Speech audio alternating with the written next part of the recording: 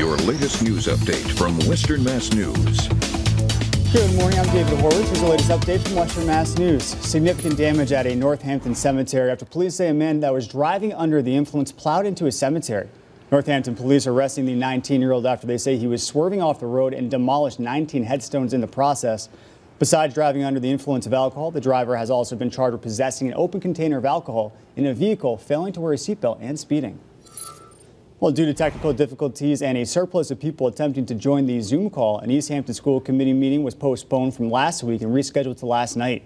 The main topic of discussion was the revoked offer of Superintendent to Dr. Vito Perrone after he sent an email with a perceived microaggression to two women that he'd be working with.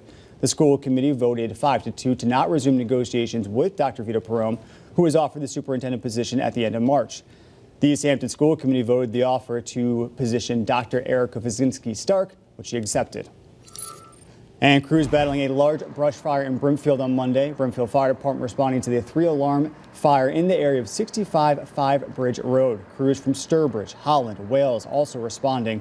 They asked that people avoid that area until the flames were under control.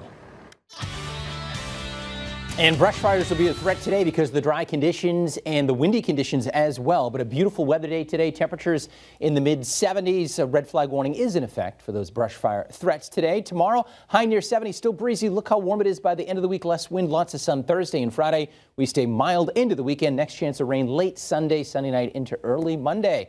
All right, that's a look at your forecast, everybody. Have a great day.